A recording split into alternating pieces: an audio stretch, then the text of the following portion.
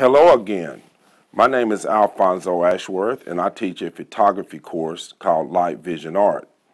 If you have taken my course, or you're now taking my online course, you will be familiar with some of the things we'll discuss today in this lesson.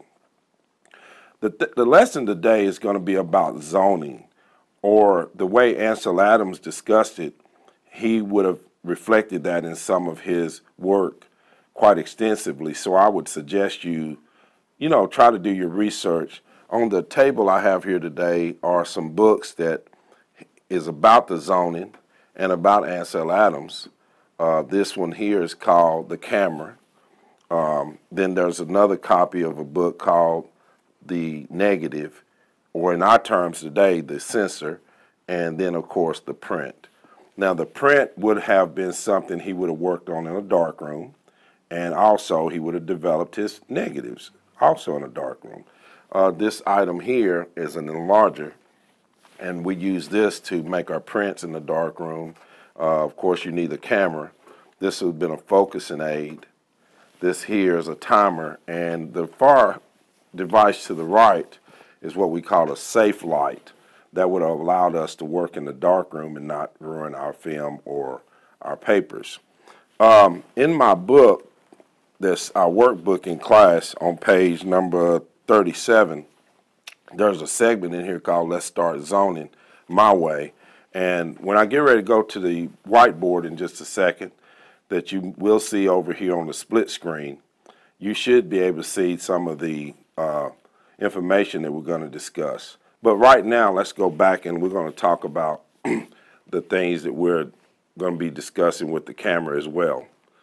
Inside of your camera, of course, are the items or the mechanics that we've discussed, the shutter and the aperture, and of course your sensor, and then this camera as well.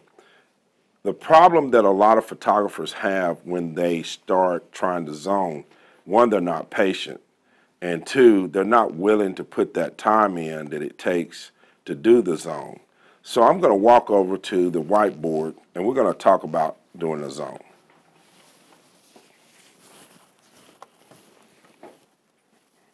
As you can see, I've started here, and we'll erase this in just a second too, because we're going to take a second. Zone my way. Well, a zone is your grayscale, as I've discussed in the workbook and also on my online course. The zone here is your grayscale. Now, this is a rough drawing of a scene. Let's outline the scene. We have clouds. We have a mountain, we have a second mountain, we have trees, we have grass, water, a building, or the water could be a pond or a lake or whatever, and a building structure. And then the third is your background or your sky. So to start zoning, you need a couple of things. One, you're going to have to set and do a drawing, and that drawing needs to be what's inside of your viewfinder. So I really recommend that you get a nice steady tripod and a place that you have time to do your zone, draw your zone, and start doing your outline. Second, you're going to have to do some math. You just cannot get around zoning without doing some math. It's basic math, it's basic adding and dividing, and that's the extent of it. And two, the third thing, we need to know what items you're going to have to make this happen. Well, of course, you got your ISO here. Your shutter speed is your constant. What I mean by that is the shutter speed needs to stay the same throughout the zone, or you need to be able to change it if possible if you run into a situation where you don't have apertures to work with. So let's look at our items here. I have them listed. I said list items in the scene with their F numbers. Item number 1, the clouds, was F22. Now, what I mean by that, the reading is the cloud zoning only. So I would suggest you use spot metering. Now, I'm going to write that on here. Spot meter. Now, that's your meter pattern that you would probably use. because you only reading you want are the individual items. With an ISO here, shutter speed here. Second item, snow caps. Number 2, F22. Number 3, the sky, the house, the pond, the rocks. Number 6, on the mountains, of course. 7 is the grass. 8 here would have been another mountain, and 9 would be trees. Now, this is a typical landscape scene that you may see out west or the Midwest or somewhere, like a scenic shot. If you notice, all of my numbers here are labeled according to their F numbers, according to the number of the item. In math, or when you're dealing with math, if you're going to add and then divide by the sum total of the items, which is 9, you're going to cancel out some of the items. And in my situation, I canceled out number 2. So we scratched number 2. We scratched number 6 because it's similar to number 5. So that leaves us with a total of 7 items that we're going to total.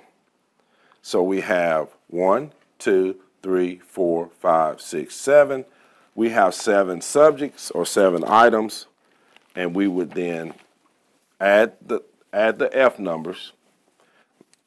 Give me a second, we're going to do the math. I just want you to see this board. And right here, the gray normal would have been your gray card reading. And what we're about to do here is what we call the zone normal. If you do this properly, those numbers should be similar in nature as far as your readings.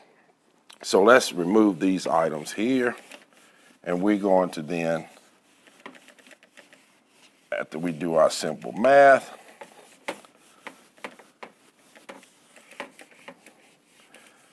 we're going to have what we call an over and an under reading. So say for instance, my numbers look like this. ISO, 100, 1/125th of a second at F11. Let's say that's my gray normal. That would be your gray card reading.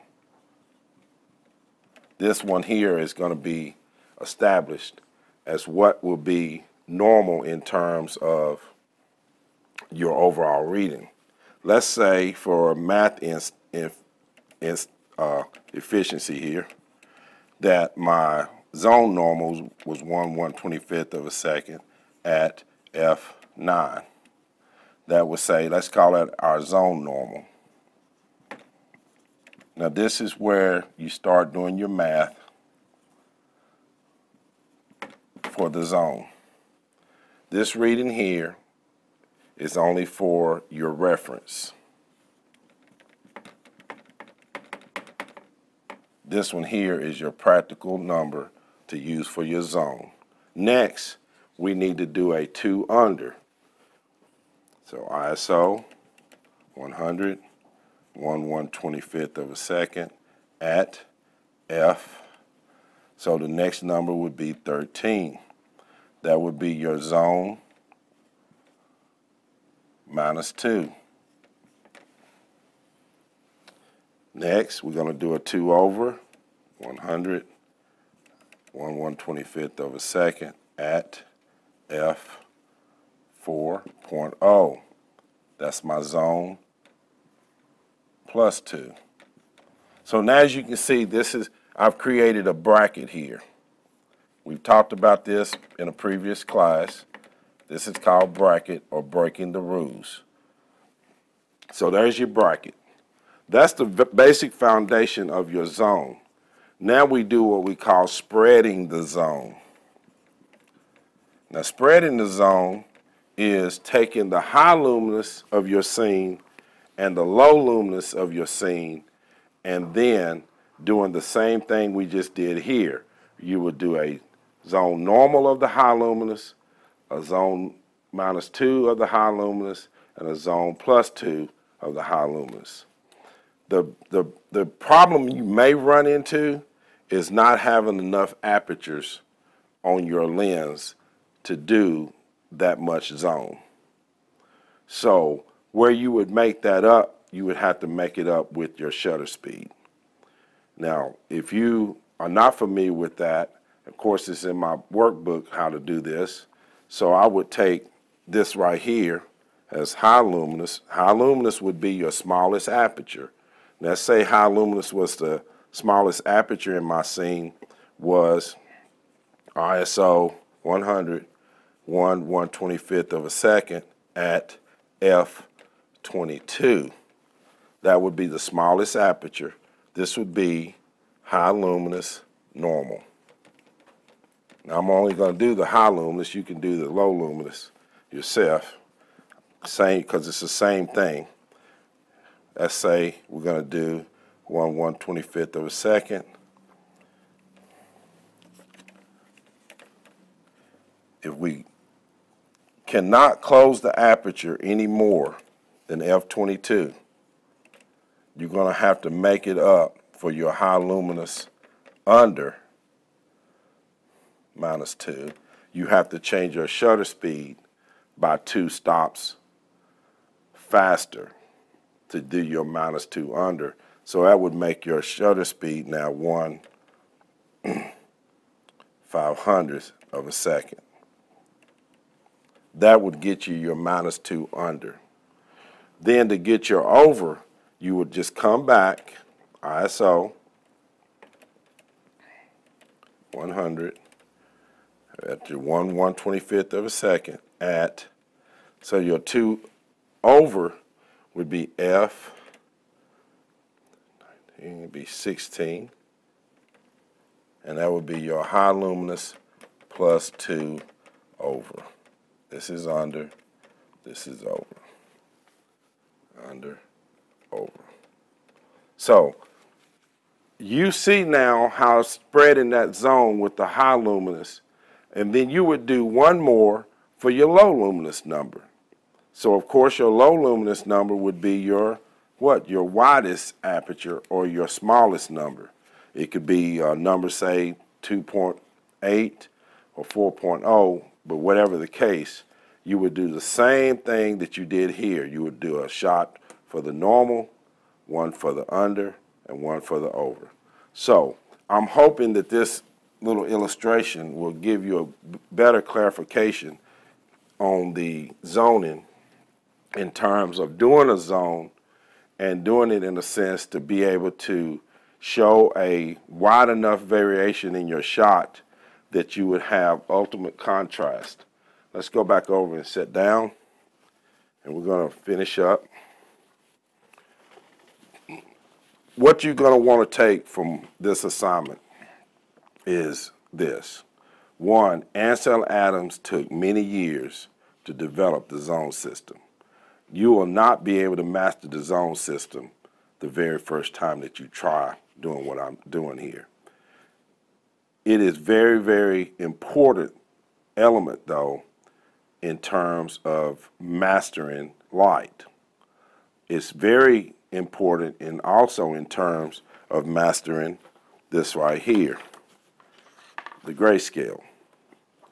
And it all starts with this right here, a gray card or your gray reading. So take your time. If you're not that comfortable with the zone, go back, start over again, work it, and keep working it until you get a good zone. And by all means, you can contact me and I will help you. But as of right now, I want you to start doing your zone my way, and hopefully it will make you a better photographer.